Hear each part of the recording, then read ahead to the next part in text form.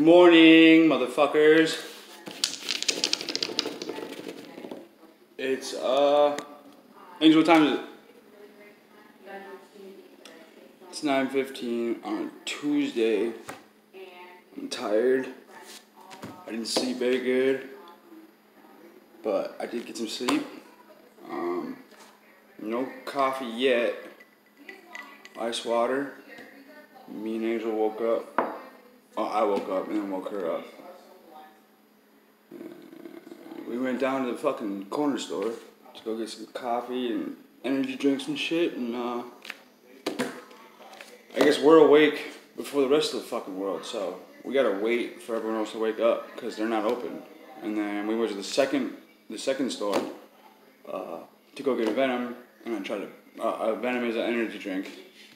I tried to pay with a 50, and they're not having it.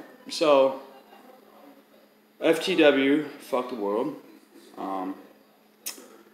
What I wanted to talk about today real quick was the paradox of progress. For some reason, so the paradox of progress goes like this. It's like, for some reason, if you look at it on paper, the world is going better than it ever has. Women's rights are better than they ever have been. We're moving faster and faster towards technology, towards a better world, towards evolution. We're becoming more aware of shit, like the pollution in the air, the climate change. We're becoming researchers of all kinds of shit, quantum physics. We're making advances in science. We're making advances in technology. We're making advances as people, period. But the fucked up thing is, depression is hitting an all-time low. Not only is depression hitting an all-time low, depression is hitting an all-time low towards younger generations. The younger they are, it's like the millennials are becoming depressed, and that wasn't even a thing back in the day. And it seems like the more progressive we get, productive we get. Welcome to Productive Street Trash, by the way. The more productive we get, the worse off we are. And I have a little fucking theory that goes like this: ignorance is bliss. The less you know, the better. With all this information coming into humans, I think we start to realize how unimportant we really are.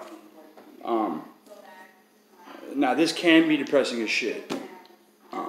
Because if you think about it, we're just cosmic dust waiting to evaporate.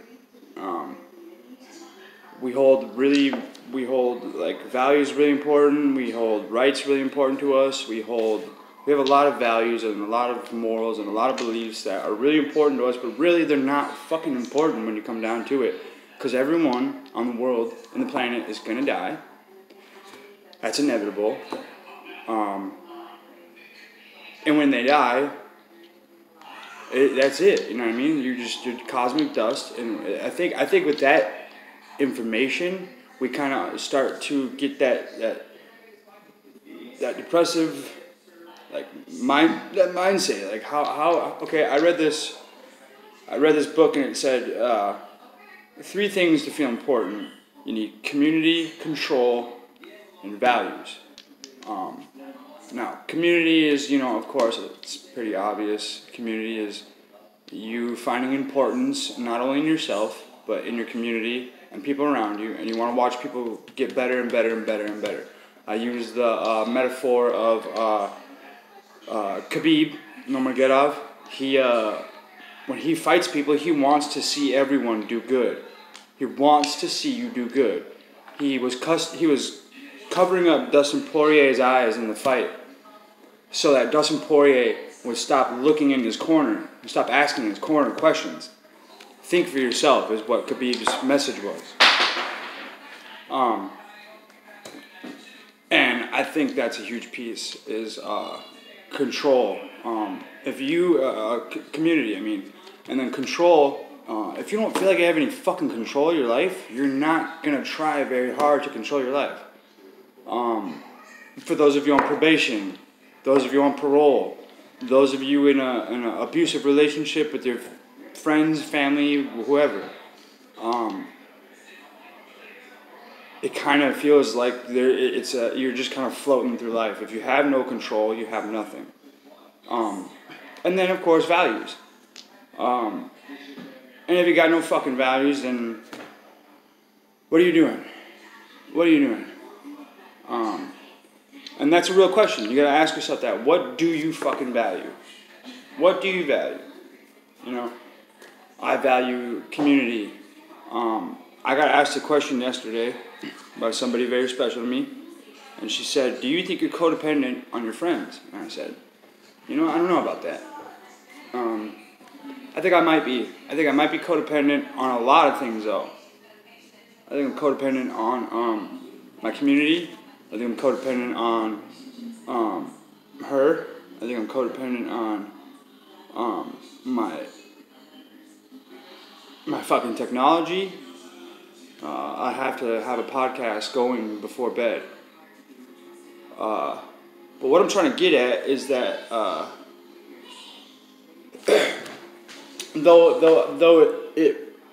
though codependency can be looked at as a negative thing, I think it does have its benefits. Now, it is unhealthy, especially if you're finding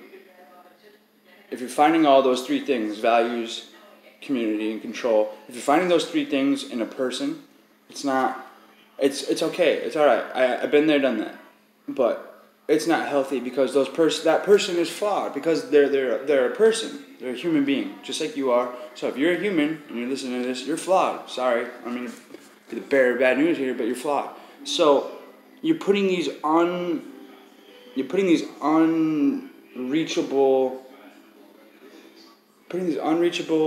bars over someone's head, expecting. Oh, there we go. Expecting you're putting these high expectancies and expectations on somebody who's very flawed, and it's not fair.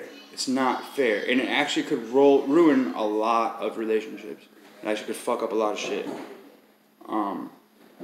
But that's okay. Just know that's where you are right now. That's all right. You'll get through it.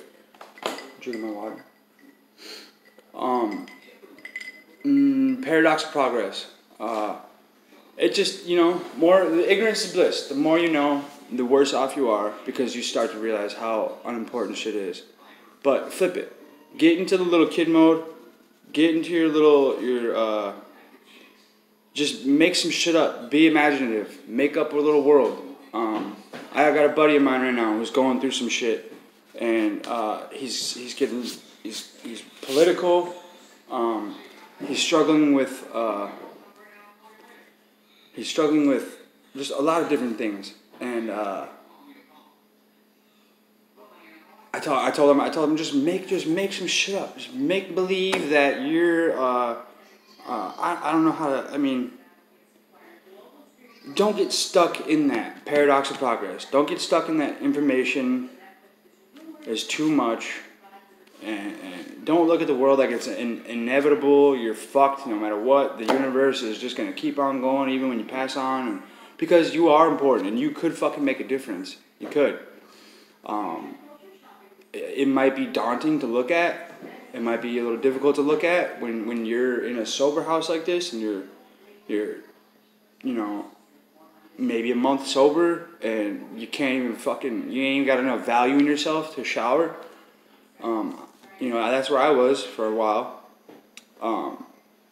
And then I gotta be able to go from that to looking at I can make a difference in the world. No, it's a little far-fetched. So just little baby steps, little fucking baby steps.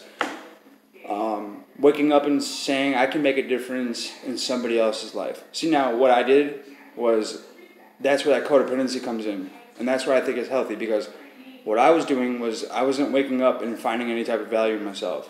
So I wouldn't do anything to make myself better. But I was finding value in other shit, in other things. My daughter, my mom, my family, my friends, all kinds of shit.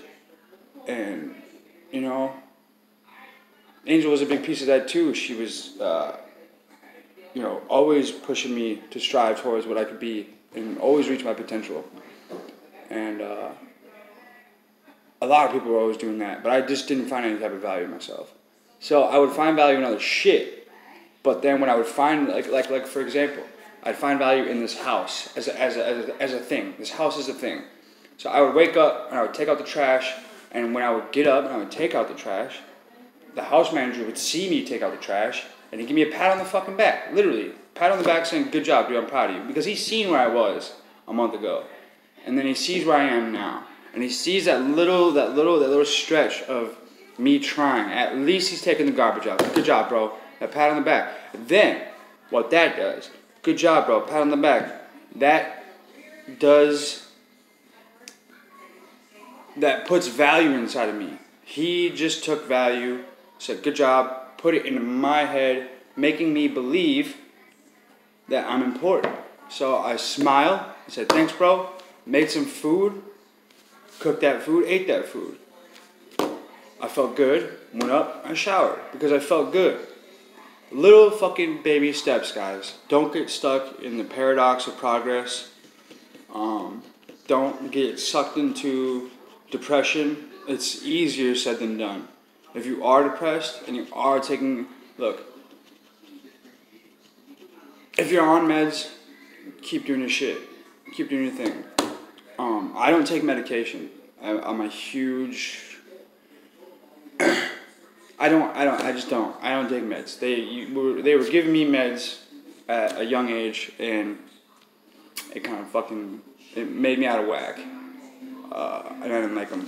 They didn't make me feel like myself. So, but if they fucking work for you, keep doing your damn thing. I'm not gonna tell you not to take your meds, because I'll have a bunch of fucking psychopaths knocking on my door saying, thanks bro, covered in blood and shit. So, yeah, baby steps, guys. Don't fucking give up on yourself. If it's positive, it's positive. If it's not, it's not. If it's a weakness, eliminate it. Eliminate all weaknesses. Easier said than done. I still smoke cigarettes. I still have a crutch on weed. I still have a crutch on alcohol. I still, all kinds of shit. I got a crutch on all kinds of shit. But just having the attitude of eliminating weakness and doing the best you can, and find value in yourself, or find value in something where you're going to get up and you're not going to give up on yourself. Because what it comes down to is, I'm so tired of friends dying. I'm so tired of friends dying. And my friends are dying from drugs. Nothing fucking else. Nothing else. My friends are dying from drugs. Which means my friends don't like their life. That's what drugs are, guys. They're an escape from life. Why do you need escape from life? Because you don't like life. I'm tired of my friends dying. Stop dying. Stop doing drugs. Life can be good. It can get better.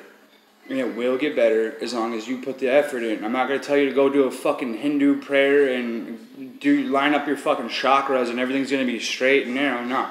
Get the fuck up, find value in something, and love it to death. Don't give up on yourself. Don't give up on anyone else you love. If you don't love yourself, love everyone else around you. Find something, dude. Find a dog. Find a fucking bird. Something, dude. Anything. But don't give up. Don't stop. Ever. Because I'll be pissed. Alright, guys. I'm going to sign out here. Productive Street Trash. Like and subscribe to those videos. Leave your comments. Let me know how you guys are doing out there. Love you guys. And fucking keep your chin up. Don't stop.